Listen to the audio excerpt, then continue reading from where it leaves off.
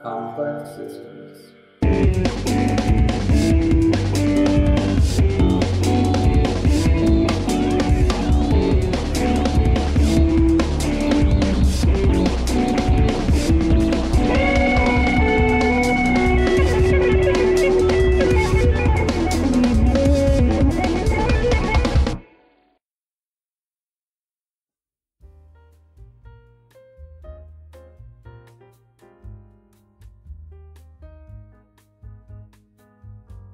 Recent technological advances have enabled scientists to take a closer look into the human and animal brain.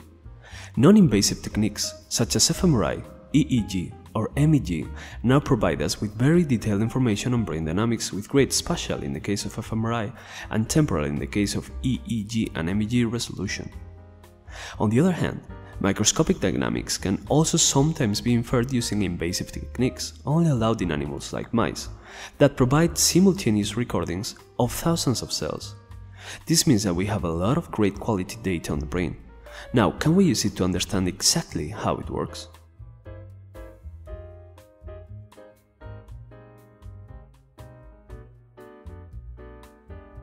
Well, we as physicists are tempted to study the brain using tools from statistical physics and disordered systems. Indeed, the brain is composed of billions of smaller units called neurons that cooperate together in a perfect way to achieve a specific goal, the processing of information and the elaboration of proper responses. Now, if this is the case, then all these small units can operate together in many different ways. For example, they could all decide to activate or fire at the same time, leading to a completely synchronous regime, or otherwise they could decide to ignore the others and just fire whenever they want, producing an unharmonious regime of chaotic activity. A widely discussed conjecture establishes that the brain could extract significant advantages from operating close to a critical point, a perfect balance between the completely synchronous and the completely chaotic regime, an in-between of sorts.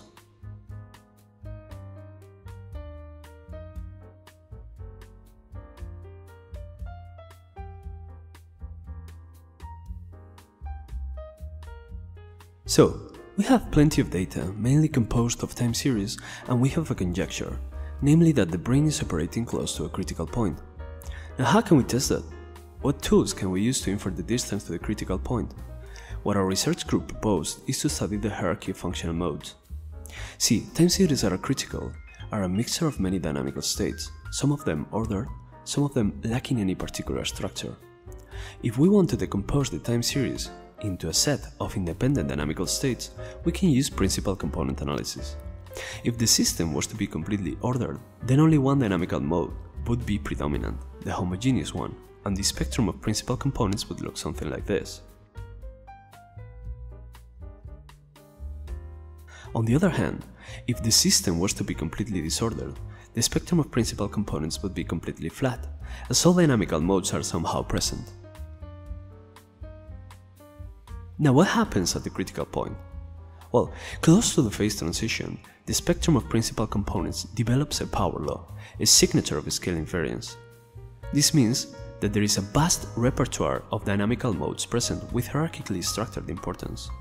Comparing this power law with the so-called Huang-Sompolinsky distribution, we are able to infer a parameter g that measures the distance to the critical point, with g being close to 1 whenever the system is about to approach the critical state, and g close to 0 whenever the system is at the disordered phase.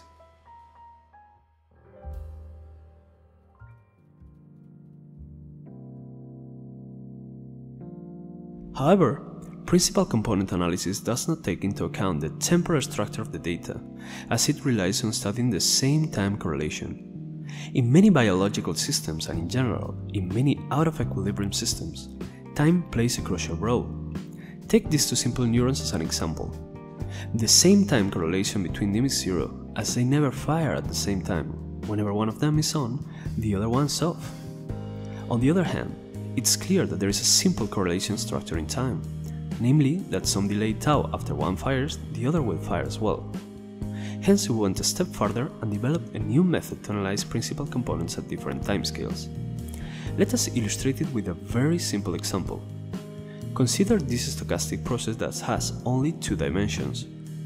This particular process is a mixture of a Gaussian process, where the variables are anticorrelated, that will create the blue points distributed along the ellipsoid that I'm going to show you in the screen in a second.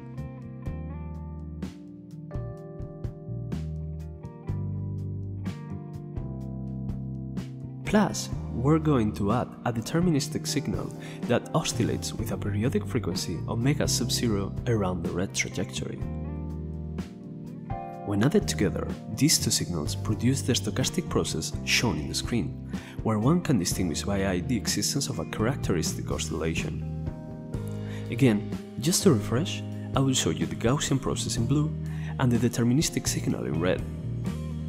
If we were to blindly perform principal component analysis, we would observe that the principal components that I'm showing in white in the screen do not align with either the deterministic signal or the stochastic process. It mixes information coming from both of them. When we apply our method at the longest time scale, zero frequency, the system is dominated by the Gaussian process, as the periodic signal just vanishes. On the other hand, at the characteristic frequency we recover the periodic signal.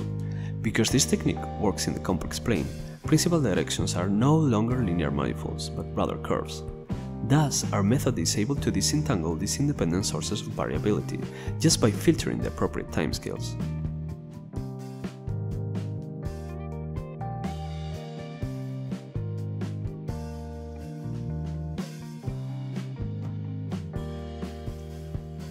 Let us get back to the human brain. We will apply our technique to a dataset composed of MEG time series from control subjects together with Parkinson patients. First of all, we decompose the time series into individual frequencies by means of the Fourier transform. This will give us a resulting process in the frequency domain. Then, we calculate the correlations between units and look at the hierarchy of principal components at each particular timescale. We find a very broad spectrum that can be well fitted to the Houth-Sampolinsky distribution to infer the distance to criticality at each particular frequency. We did this and find out that the timescales that are closer to a critical in healthy subjects are the longest timescales, together with the so-called alpha band, an interval around 8 to 12 Hz.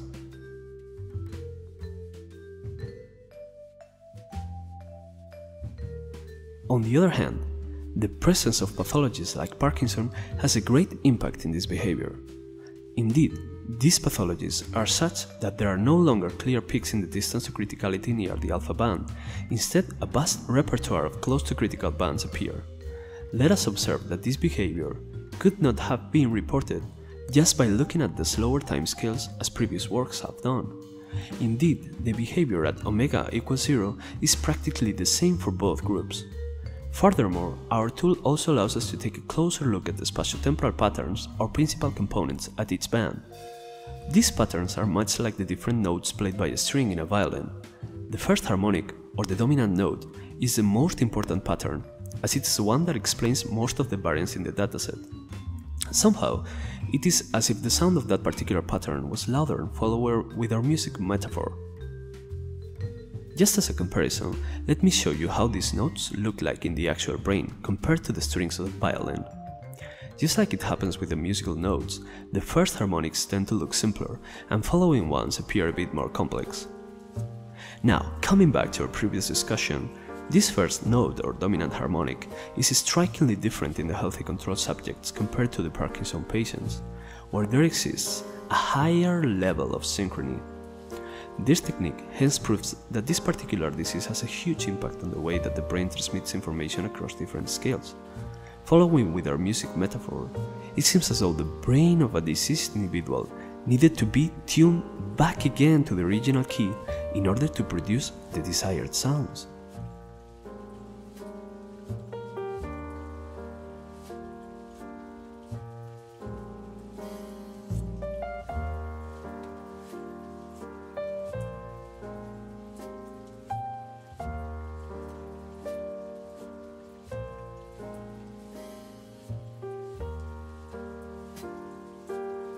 In short, we have proposed a new technique to investigate timescales beyond the slowest ones, namely the frequency-dependent principal component analysis, FDPCA for short.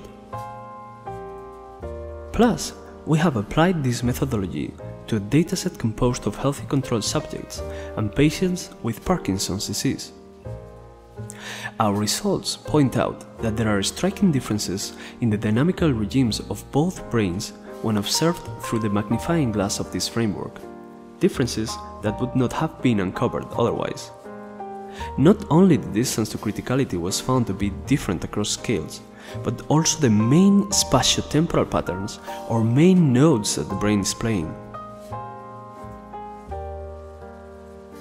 As a short teaser, spoiler alert, we're now working on building dynamical models that are capable of reproducing these empirical findings.